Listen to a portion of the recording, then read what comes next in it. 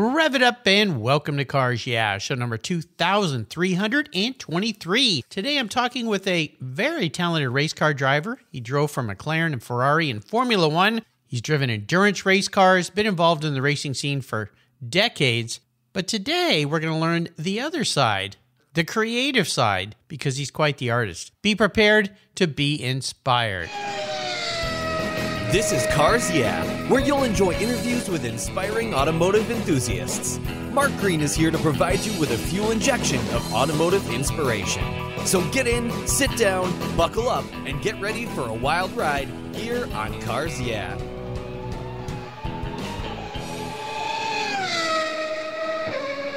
Hello, inspiring automotive enthusiasts, and welcome to Cars Yeah. Today I'm in Santa Monica, California, with a very special guest by the name of Stefan Johansson. Stefan, welcome to Cars Yeah. Do you have any gear, and are you ready to release the clutch? I am indeed. Thank you for having me. You're welcome. You've released many clutches in your time, and I think a lot of our listeners today are going to go, whoa, ex-F1 racer, endurance racer. This is going to be all about racing, but we're going to take them down a little different path today because of what you're doing with your life. But before I introduce you and we go down that track, what's one little thing that maybe people don't know about you, Stefan? Well, I mean, some people may not know that in parallel to my racing, I've been doing a lot of art. I've always been an artist since about my sort of mid-late 20s. And nowadays, that's what I do more or less. Well, I wouldn't say full time because I'm still involved in racing a lot. But a lot of my time is taken up by the art now. I love it. Well, that's what brought us together today. And I'll tell our listeners, I had the pleasure of meeting Stefan way back in 2007. I was a guest of a good friend of mine, Duncan Dayton, in Highcroft Racing. We were at the Miller Motorsport Park, and I got to meet you and watch you race. And it was such a fun time for me to see what you guys were doing in the Le Mans series. Let me give you an introduction, and we'll explain a little more to our listeners of why we're here talking to a racer about artwork. Stefan Johansson spent most of his life racing cars with a 10-year career in Formula One, driving for Ferrari and McLaren Formula One. He won the prestigious Le Mans 24-hour race for Porsche, my favorite marque, and spent over 30 years racing at the highest level of motorsports. In parallel, Stefan has always had a strong interest in art and design, and when his close friend, a driving colleague, Elio De Angelis, was killed in a racing accident in 1986, he decided to pick up a canvas and a brush and paint something in his honor. And 34 years later, his art and life has evolved into a new reality, and today he spends the same time and focus on perfecting the craft of being an artist as he did when he was professionally racing. We'll be back in just a moment, but first a word from our sponsors, so give them a little love. Buckle up. We're here with Stefan Johansson talking about art and racing and a whole lot more. We'll be right back.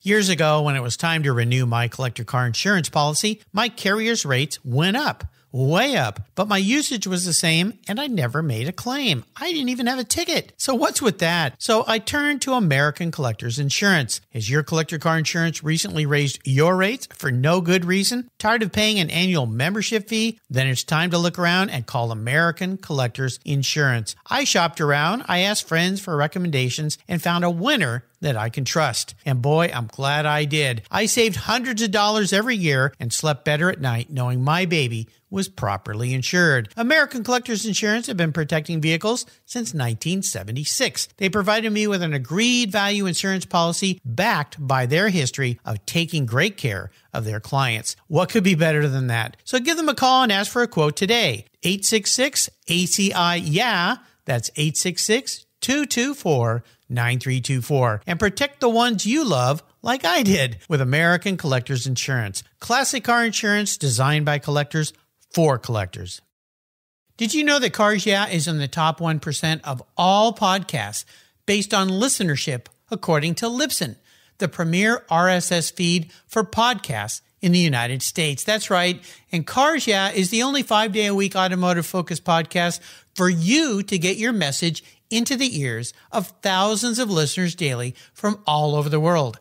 Plus, DuPont Registry recommended Cars Yeah is one of their top 10 car podcasts for you to enjoy. Cars Yeah has experienced tremendous growth, plus your ads are evergreen, meaning they never go away. and more listeners find Cars Yeah every day for their daily dose of automotive inspiration. Do you want to expose your brand to a highly targeted list of automotive enthusiasts in a very unique and very personal way? Well, I can help you. Contact me, Mark Green, at mark@carsyeah.com or through the website at carsyeah.com today to learn more. For several years now, you've heard me talk about Linkage Magazine. I've been a subscriber since the start. Their talented and creative team brings you a spectacular publication and website that shares the automotive passion from a worldwide perspective. Linkage is about driving, restoring, collecting, and first-hand experience at collector car auctions and more. They bring you real-world values plus rational, experienced opinions on the current markets. They cover the automotive world and the people who share our passions. And Linkage Magazine has grown, mailing you 6 issues annually. Join me on this journey with Linkage. They're geared for the automotive life. You can subscribe at linkagemag.com. So, Stefan, we are back. Now, before we get into the art that you're doing today, can you share with our listeners a little bit of your background in racing? Because, my gosh, decades on the track, running for some amazing teams, all sorts of driving. What first got you into racing? Well, my dad raced sort of club racing back in Sweden, so I grew up with it. Just started going to races with him when I was 3 or 4 years old. I got my first go-kart when I was 8, and you couldn't start racing until you were 12 back then. But as soon as I was legal age to race, started racing go-karts, and then, you know, the natural progression really, like most drivers today, Formula Ford, Formula 3, Formula 2, and then Formula 1. I got lucky enough to make it into F1 and spent 10 years doing that, and did some odd sports car races in parallel, but and then I went to America to do IndyCar 5 years, and then spent probably another 10 to 15 years racing sports cars. So yeah, I've done pretty much everything except NASCAR. My goodness. I mean, what a career, what a life. But today we're going to be talking about what you're doing today, because this is near and dear to my heart. I grew up in a household where my father was an artist. He was an architect, a sculptor. Art was a big part of my life. I've had hundreds of artists on the show. And when I rediscovered what you're doing in art, I went, whoa, this is pretty cool. So let's kind of start with the artwork, when that began. And you said in your 20s, what inspired you to pick up doing artwork? Was it just something so different from racing? Yeah, so my grandfather was an artist, so I sort of grew up. I remember, quite clearly even today, when I was real little, I used to stand next to him when he was painting, and remember I used to love the smell of the oil paint, and then sort of watch him. He was sort of an impressionist painter. And so I guess that's probably where my interest started, I'm guessing. And I have really no inclination or even thought about doing it myself during my whole youth. Didn't do any art classes or anything in school. But when I started making some money in racing, I started buying some art here and there, collecting a little bit, traveling around the world in Formula One and so on. But it wasn't really until, as you mentioned earlier, my very close friend Elio De Angelis, who was racing for Lotus together with Ayrton Senna and then with Brabham, and I was with Ferrari at the time. We became really, really close friends and spent a lot of time together, traveling together and so on. And when he had a horrible testing accident and got killed, and I was there trying to help him out of the car, when it was on fire and everything. Yeah, it was a really traumatic experience. It's the first time I really lost a close friend in racing too. So, and for whatever reason, I don't really know even today, but prompted me. But anyway, I went and bought some canvas and some paint and brushes, and I wanted to just do something in his memory, and I realized almost immediately that this is something I really love doing. It was a very sort of therapeutic, calming, and just engaged a whole different sort of set of senses in me that I didn't realize I had before. So I've been doing it on and off ever since, really, and that was like I said, in 1986. This is really fascinating to me, and as I mentioned earlier, my father was very much an artist, and one of the things he did in later life was he started a group called Living Through Art, and he taught people who were terminally ill how to create things with art, painting, drawing, and sculpture. And the entire idea of it was to get their focus off their terminal illness and focus on something that was creative and inspiring, and it left something behind for their family members to remember them by. And your story reminds me very much of what my dad was a part of, and artwork can be very therapeutic. So as you evolved your styles in art and what you were doing, was that a big part of why you kept doing it? Because you just went, oh, this is so good for me, for just my inner soul. Yeah, I mean, that's certainly the reason. I think it was one of the main reasons, you know, when I started painting that very early on. I never showed anyone what I did really for a very, very long time.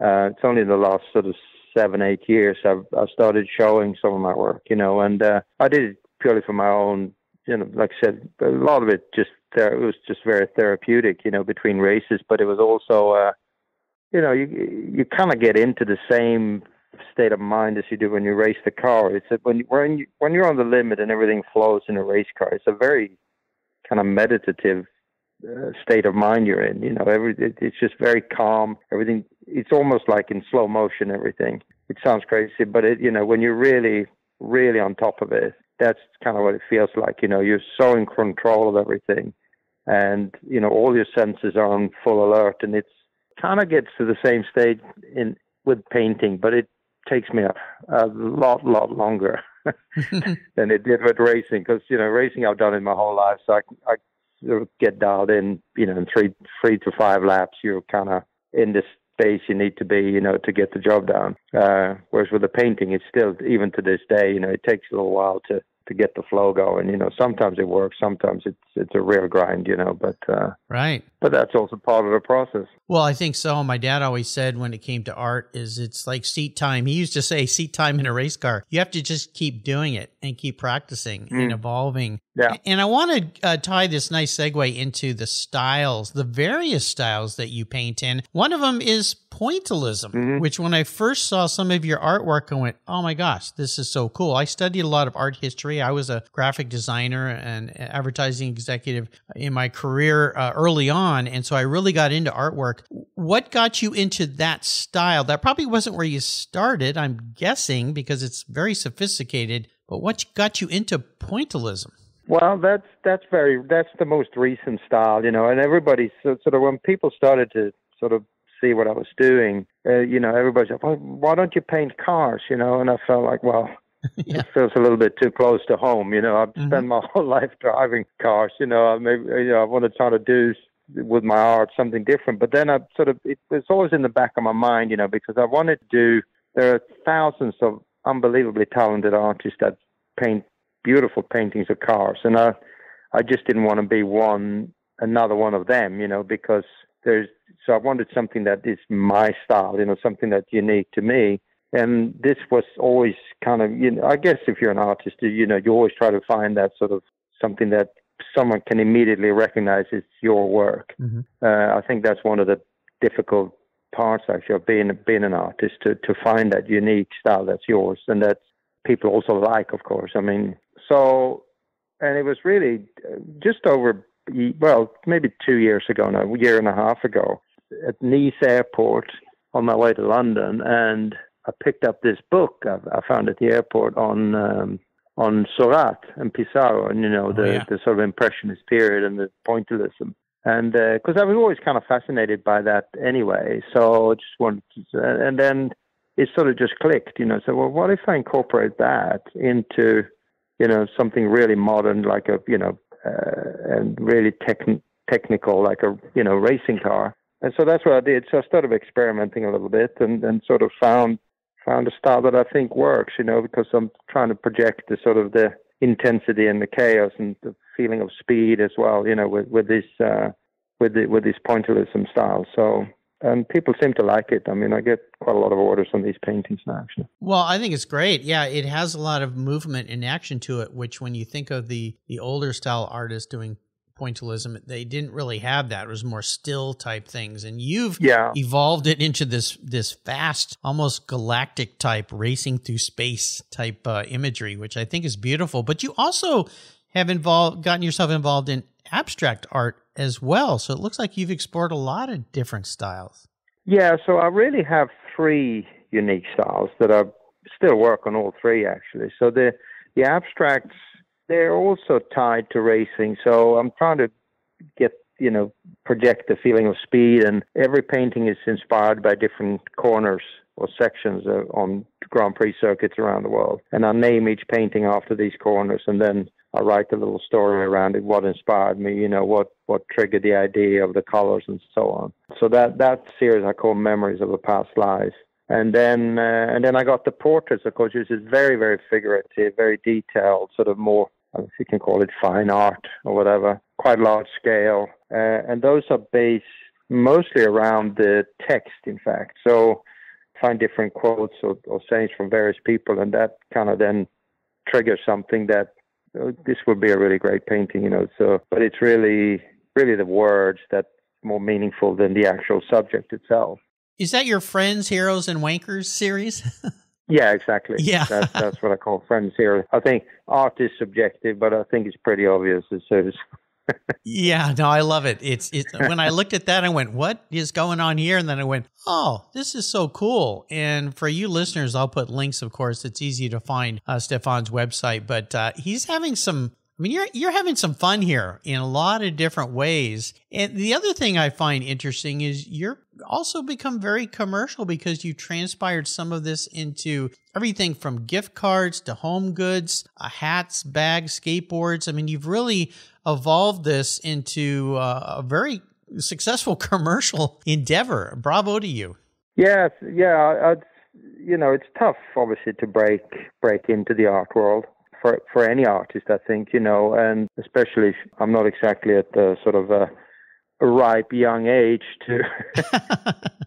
I sort of needed to fast forward my art career a little bit, and I figured if I do the merchandise and promote the art through the merch as well. So that's what I'm doing, and I think I'm getting some traction through that also. But I also enjoy creating these products, get an idea. And in fact, this abstract art lends itself, that was never the intent when I started doing it, but it actually lends itself incredibly well to various products, because it's just it becomes decorative, like on my jackets or the bomber jackets, I use the art as the lining, and then the hats and all these various products. Yeah, so there'll be a whole range. I'm just sort of starting now. There's going to be a whole range of cool things coming out here sort of in the near future. Well, I think it's really brilliant. And the other thing I noticed on your website, watches. Yeah.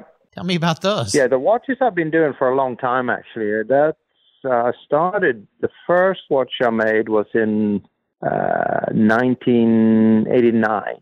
Yeah, it was, and it really started with, that was still when I was racing in Formula One. Swiss brand wanted me to be an ambassador really for them, but the watch they had wasn't that great in design, I felt. So, but I already had a strong interest in design and art. So I said, well, why don't we do a project together? And so that's how it started. And then they were more interested in doing sort of high volume, low price, and I wanted to do some nice mechanical movements and so on. So, but I learned enough during the process to sort of understand how the business works. So then I just went out and did my own thing, really, designed a watch and found the manufacturers in Switzerland, and I'm still doing them now. So it's going pretty well, yeah. I think it's really cool. The other thing I noticed on your site, which is near and dear to me growing up in Southern California and being a surfer when I was young, is you've got some, looks like limited edition surfboards. My question to you is, do you paint right on the board and then is it glassed over, or how are they created?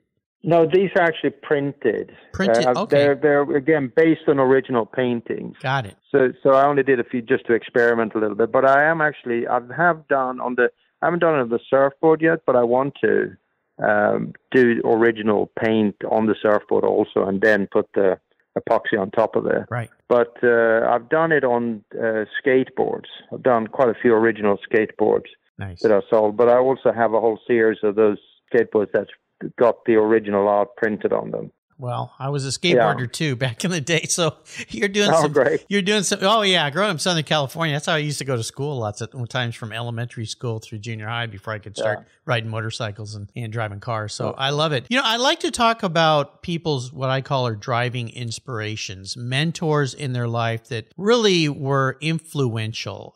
Now, you've been around so many interesting people in a very long career, both in art and in racing. Is there maybe one person we could talk about today that was a great inspiration for you, very influential?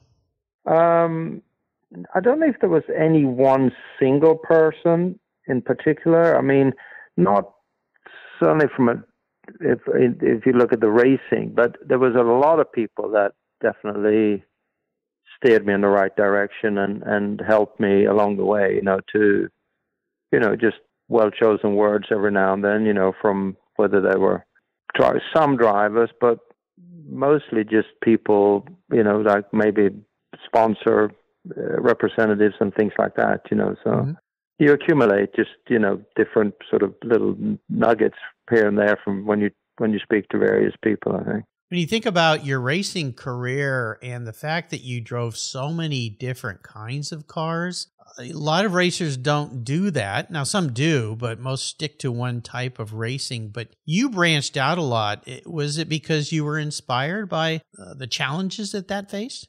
Well, I mean, first and foremost, I just love racing, still do, of course, so I just wanted to, if there was a car available and I didn't do anything that weekend and I was free to drive, then I would drive because, nice. I just loved racing, and that's, first and foremost, it wasn't anything more than the fact that that was my passion, and that's what I love doing more than anything. Challenges. Yeah. We like to talk about challenges here. Racing is all about challenge. I would love for you to share maybe one situation when it comes to your art world, your creative world, that was a challenge for you. But when you look back, you go, I'm kind of glad I had to go through that because it was a great learning lesson. Yeah, I mean, in the art world, it's still every day is a challenge, and I think I hope it always will be. I hope I don't get stale and just go to the studio and it becomes routine. I think it always has to be a challenge, in some way.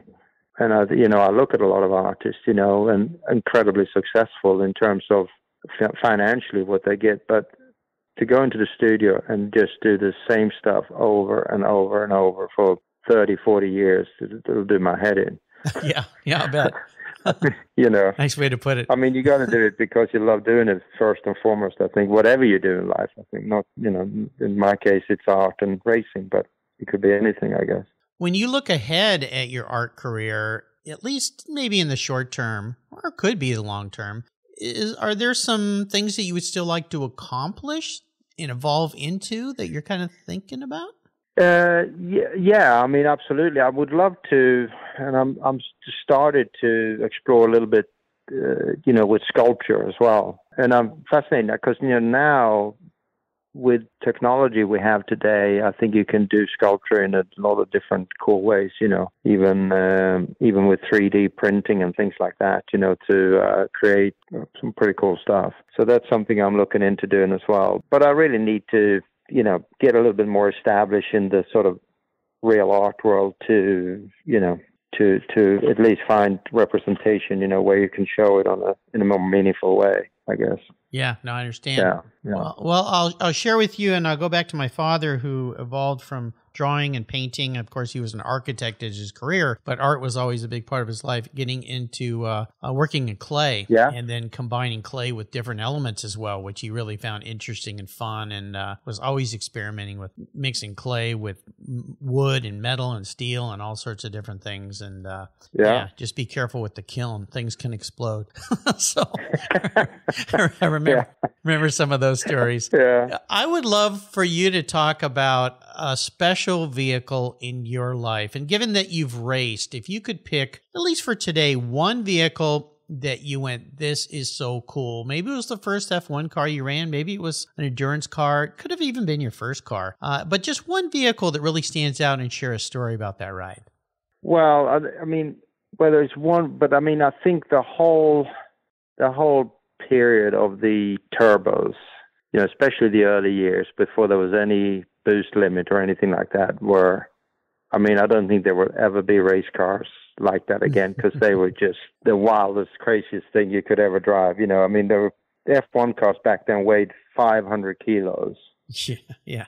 And we had, I remember with Ferrari in 85, we had over 1,600 horsepower in qualifying at Monza. My gosh. You know, one lap, I mean, literally one lap, and then the engine was just rooted. It was all pouring out of every orifice, you know, but one lap qualifiers. So you had one go, and you had no idea because you had no way to test it for. So they just send you crawl around the whole lap, you know, because the tires barely made one lap before there was just blisters all over them. Yeah, it was completely insane, but there was never be another as a thrilling and crazy experience from a race car as those were. I mean, we had, Monza is a very long track, so the gears are very long, and we had wheel spin, and we only had 5 gears back then, going from 4th to 5th on the straight. We had wheel spin. You know, It was just crazy. Yeah. I mean, every gear. It was absolutely insane, but incredibly exciting, of course. How do you get your head around? I'm trying to get my head around that. I mean, the first time you jumped in one of those, I mean, you just went, what are they trying to do to me here? I mean, well, it's a gradual thing, of course. You know, you don't go from 0 to that. So you build up to that, you know, so it's not as, you know, I mean, if you had never driven anything and go straight into that, you probably, you know, I mean, you wouldn't make it past the first corner, you know, because the thing just lights up, you know, and then, so you had to anticipate all the time, you know, because the boost back, you know, when you had that much boost, especially the lag was huge, you know, so you kind of had to hug the inside, the apex, as long as you could and give yourself as much room as you could on the exit, and then you floor it, and then it'll took maybe a second or two before the boost kicks in, but you don't know exactly when. So when it kicked, it was like an explosion, you know. So you just needed as much space as you could on the exit and then you know, pump the gears in one after the other, because you literally was just bump, bump, bump, bump, and then you were in top gear, you know. Yeah, were those all V6s? Yeah, well, not all of them. The BMW was a straight 4, and I think Alfa Romeo had a V8, but most of them were V6s. Wicked time. Ferrari, Turbo, McLaren, yeah, they were all V6. So fun to watch you guys back in that era. So I'm going to be a bit of a car psychologist for you today, and I think because you're such a creative guy, you might get a little creative on me with this one. If you were reincarnated as a vehicle, manifest, and this isn't what you want to be, Stefan, this is how you perceive yourself as a driver, as an artist, in a vehicle. So you got to dig deep into your psyche for me here. What would you be, but more importantly, why? Well, it would have to be a normally aspirated, manual shift, V12, very light, because that'll engage pretty much every sense in your body, I think, you know. Yeah. And that would probably, those would be the criteria, I think. Yeah. That makes sense for a guy like you. And what is it about that type of vehicle that is you deep inside? Well, I think it again, like I said, you know, I think it engages all the senses that gives you pleasure driving the vehicle, right? Yeah. It's either that or, I mean, personally, I'm actually more, you know, something that takes me from A to B as comfortably as possible, you know, on a daily level. But if you wanted something that is, you know, really, you know, then I think those would be the criteria I'd be looking for, you know, to really get some pleasure out of it. Sure. So now everybody who's listening is thinking, so what does Stefan drive as a daily driver?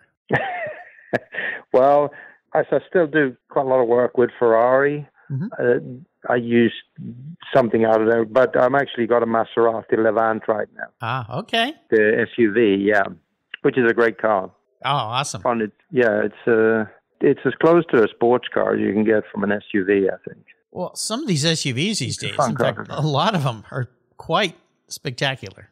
Yeah, they are. I think cars in general today are incredibly impressive. I mean, you know, you can buy an SUV today with more horsepower than an F40.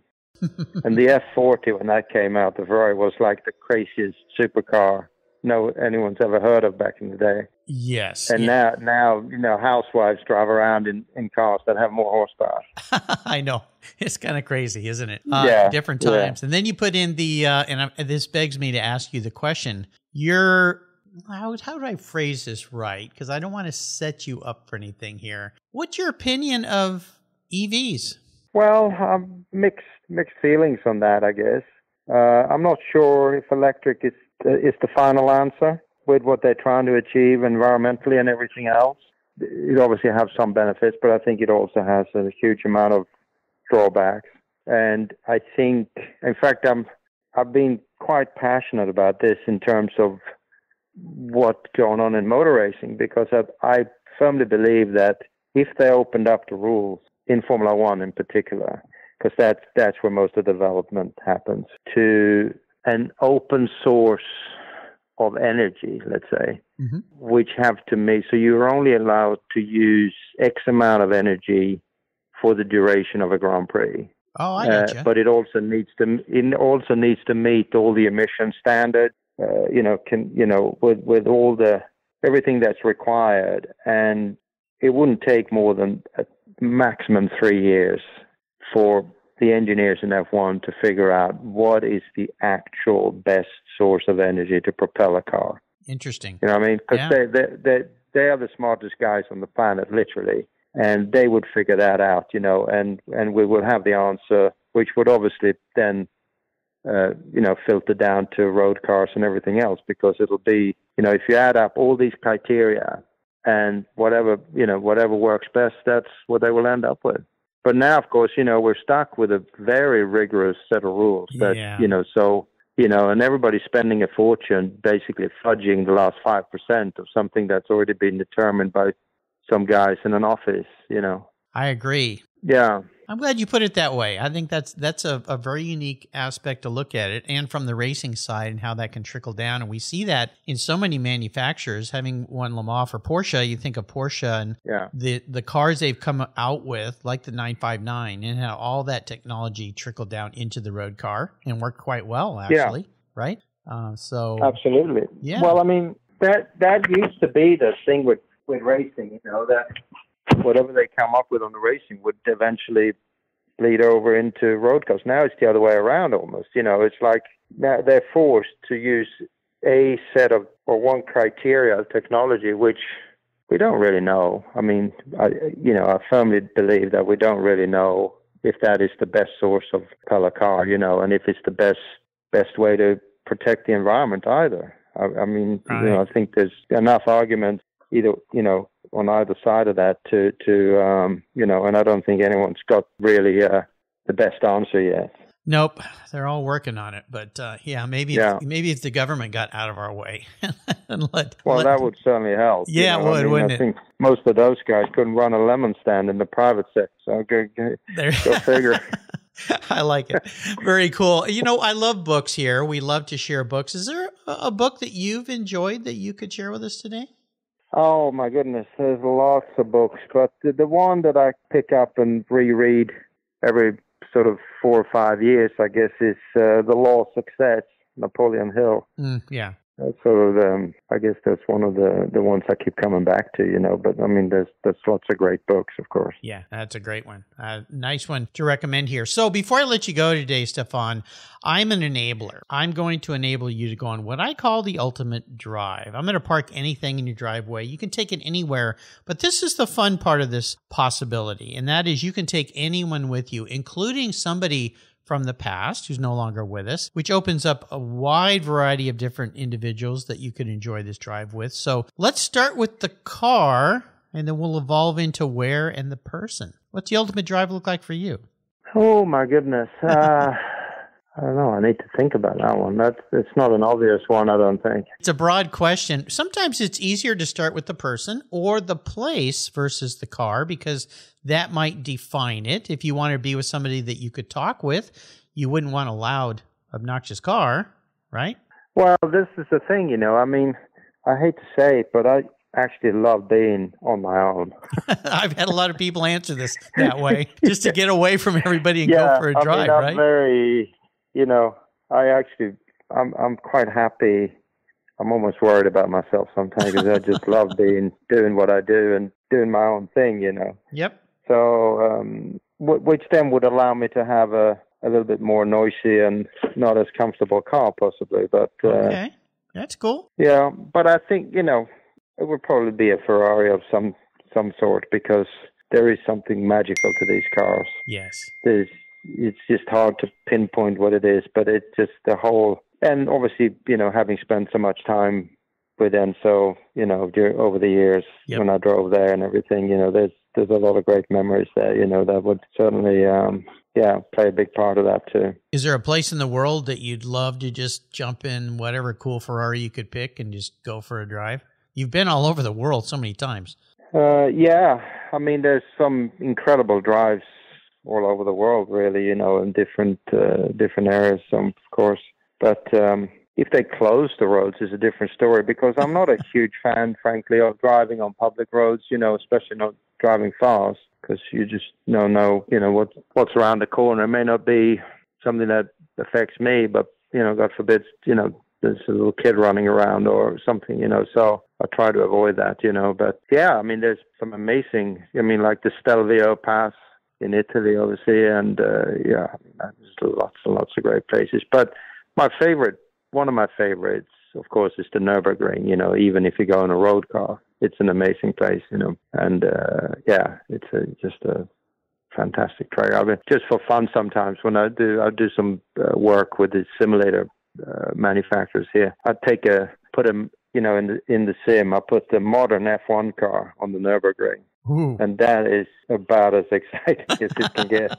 No kidding. Yeah. Yeah. That place is crazy. I've been there twice. I've only been able to do it in rental cars, much to the chagrin of the rental car companies. Probably why they don't let you do that anymore. Exactly. But if you tell them you're going there, they won't even rent it. No.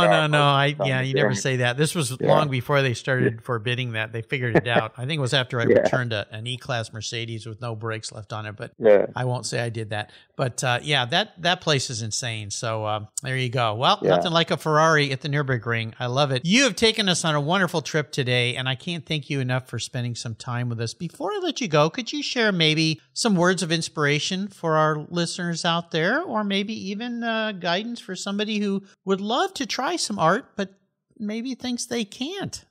Well, I certainly didn't know if I could either. You know, I never had any lessons or anything. I just taught myself, and I think it's just, you know, just keep at it. Like anything you do in life, you know, you just got to keep at it, and, you know, eventually it'll just click, you know. And if you think, you know, if you're passionate about what you're doing, it always works out in the end. My three key words in life is integrity, passion, focus. For me, that works, you know.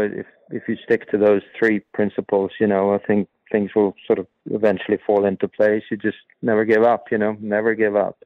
I have to smile here with you, Stefan, because I've interviewed hundreds of race car drivers, and I was wondering when those words were going to come out of your mouth, because literally, I probably interviewed over 400. Never give up is always mentioned by every race car driver. And I was going, are we going to get through this without him saying those words? And there you go. You delivered them on a platter for me. Well, I think we've all been through it. You know, motor racing is 95% frustration and 5% elation.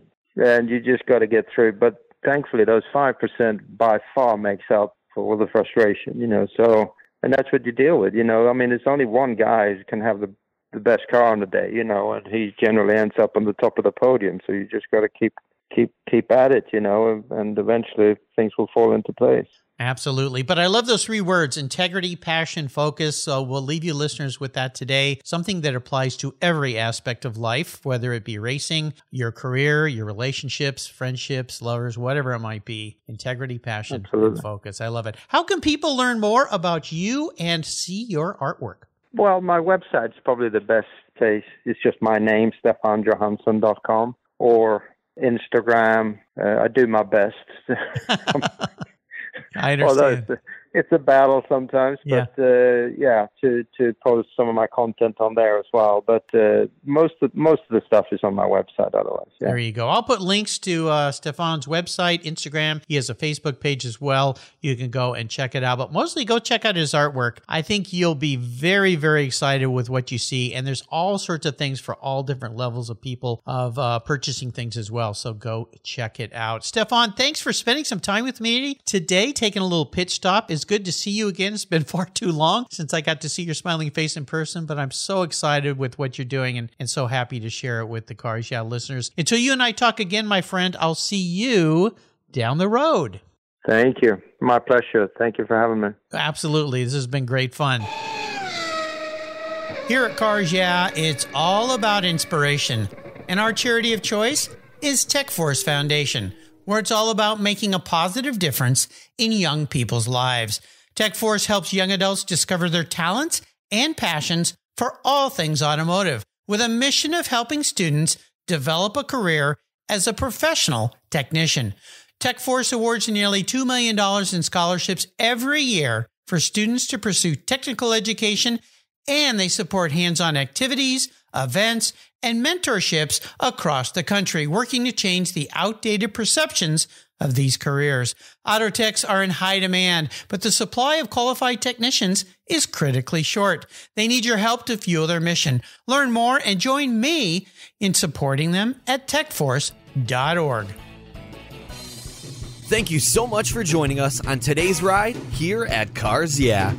Drive on over to carsyeah.com to find show notes and inspiring automotive fun. Download your free copy of Filler Up, a fun book filled with gorgeous photographs of fuel filler fun, including quotes from more inspiring automotive enthusiasts. Download your copy today, and we'll see you next time on Cars Yeah.